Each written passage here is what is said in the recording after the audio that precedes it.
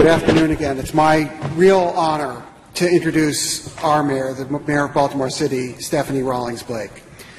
Mayor Rawlings-Blake, the daughter of a pediatrician and a political powerhouse, graduated from the Baltimore City Public Schools. Before spending a brief exile at Oberlin College, she returned to attend the University of Maryland Law School and has been heavily engaged in the political and civic life of our city ever since. In 1995, she became the youngest person ever to be elected to the Baltimore City Council. 4 years later, she took over as vice president of the council, and in 2007 became president and has served as mayor of our city since 2010. Mayor Rawlings-Blake, as you all well know, has instituted a number of critical and innovative programs during the year, including the Vacants to Value initiative, designed to revitalize Baltimore by converting abandoned buildings into safe and secure homes for our families. It's hard to think of a better program to address some of the issues that you've been spending your day here talking and learning about. She's also set out an ambitious goal to grow Baltimore by 10,000 families, and I want to say here for the record, Mayor, that you can check one off the list. My family moved here a couple of years ago from out of state when I took this job at Johns Hopkins, so pleased to be here and help you along in your, toward that goal.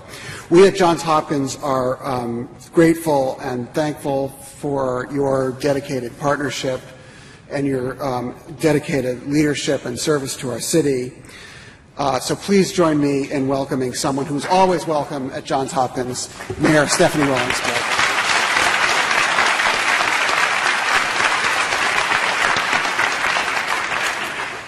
Thank you very much for that warm welcome and the kind introduction. I'm glad to be here for the 4th Annual Social Determinants of Health Symposium, and I'm honored to be joined by so many of you who are committed to growing a safer Baltimore as well as a healthier Baltimore. Thank you for shedding light on an issue that continues to ravage our community, and that is, of course, trauma. We know that many in the predominantly African-American communities continue to experience significantly higher frequency of traumatizing events. Some averages show that people within these communities are losing as much as 20 years off of their life expectancy due to trauma side effects such as violence, as well as other concerns from diabetes and heart disease. I'm not content to let these communities go on and suffer. I don't expect that anything has to be the way that it is. There is always room for change and new opportunities for us to do better. I want to fight for them just as many of you who are here want to do. As mentioned, a key goal of my administration, and thank you for helping me to achieve my goal, is to grow our city by 10,000 families over the next decade. We know that in order to grow a city, yes, we need to have to attract new residents, but I believe more importantly, we also have to give those residents who are here more reasons to stay, and that means ensuring that everyone in our city has access to the resources that they need. It also means that everyone has the ability to live long, healthy, and trauma-free lives. There is no one issue or policy that gets us where we want to be. We have to attack these problems on multiple fronts. I've chosen to focus on a few key areas that we know build stronger communities: better schools, blight elimination, and more services to help residents stay healthy.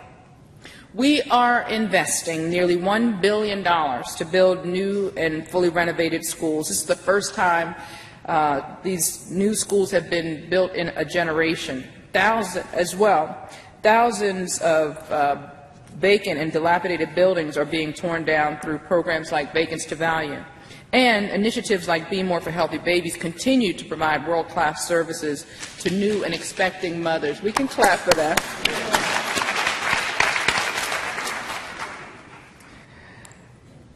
You got me all off track. I'm sorry. I would like to thank my health commissioner, Dr. Nguyen, who has hit the ground sprinting over her first few months.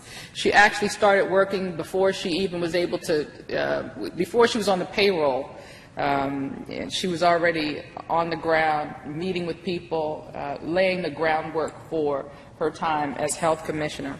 Under her leadership, we've prioritized the need for trauma-informed practices. Baltimore is very, very lucky to have you, Dr. Nguyen. I hear that all the time wherever I go. Anyone that's had an opportunity to meet with you says that we have achieved a coup by stealing you away from Washington, and I'm very glad that you are here.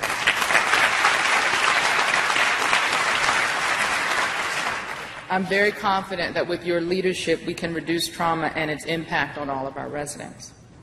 While all of these efforts are changing the trajectory of many of our families, we know that our work is far from done. There's still far too much violence and senseless killing, particularly in our African American communities. Of our 211 homicides last year, 189 of those victims were African American men. We must continue to strive to end the violence in our communities. Last month, I convened a group of community leaders and experts for frank and honest conversations about what we could do together to help stop the violence, especially when it comes to supporting our young men of color. This conversation was inspiring and motivating, and everyone in attendance went home that night ready to do more. The response since that conversation has been remarkable, and I want to thank everyone who's answered the call to action. Hundreds of men have come forward to mentor young men in our city, and I'm excited about the possibilities as we move forward with this initiative. These are just a few of the things that are happening in our city to address trauma, but we know that government cannot do this work alone. I want to take a moment to acknowledge the leaders and agencies researching, organizing, and improving our response as we work to prevent trauma and work to heal our communities. The Mayor's Office on Criminal Justice, along with the Johns Hopkins Center for Adolescent Health, is leading the Prevent and Deter Working Group to increase trauma-informed response in 16 communities. I want to thank my team that's here.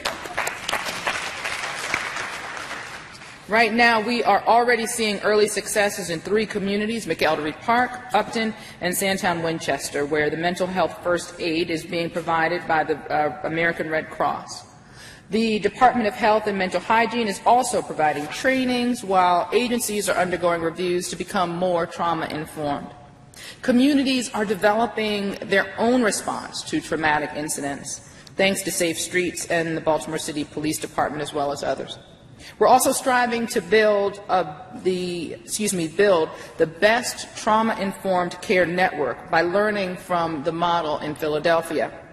I understand that many of the leaders from the Philadelphia model are in the audience today. Any Philadelphia people here? Just one, maybe two? All right. I had a nice conversation with your mayor earlier today. He's been a mentor of mine. Thank you for being here.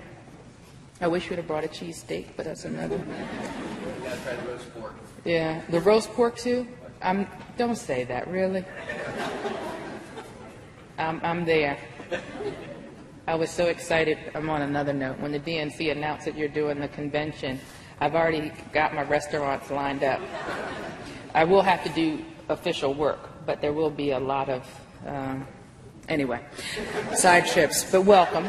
Welcome. I want to thank you for hosting Baltimore's leaders last month to discuss their expertise and to share best practices. I always feel we work better when we work better together.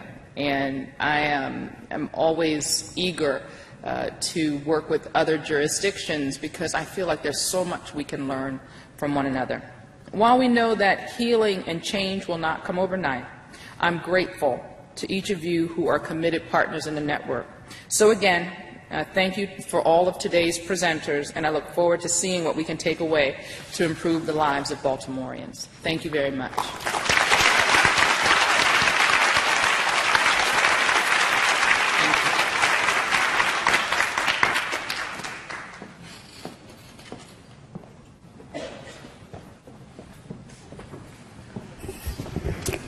Thank you. And the hour clearly is late. We do have a few closing remarks and observations from Provost Lieberman. So let me turn the podium back to you. Thank you. A very few, I promise. I'm told that you had a very productive day. I heard a little bit of the tail end. Of course, heard the mayor.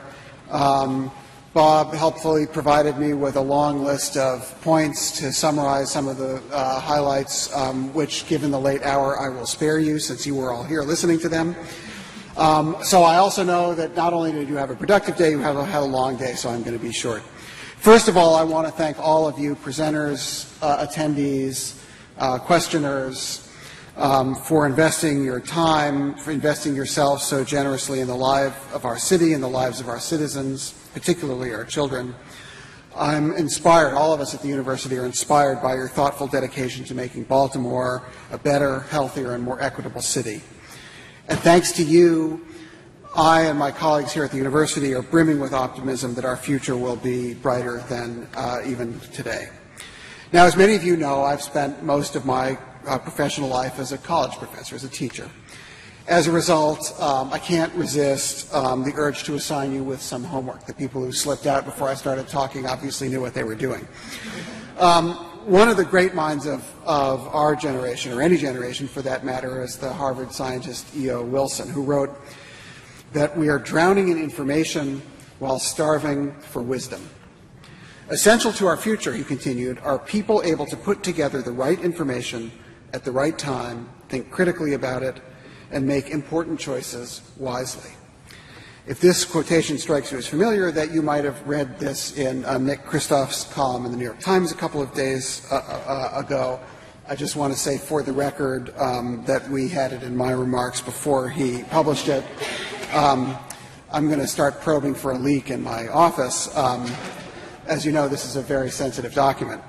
But in all seriousness, my assignment to you, to all of us, is to be the people who put together the right information at the right time to think about solutions, to keep the conversation and the collaboration going, to continue the hard work that you do, and make the important choices to inform all of us to help the people of our city, cities around the country and around the world, to fulfill their limitless potential.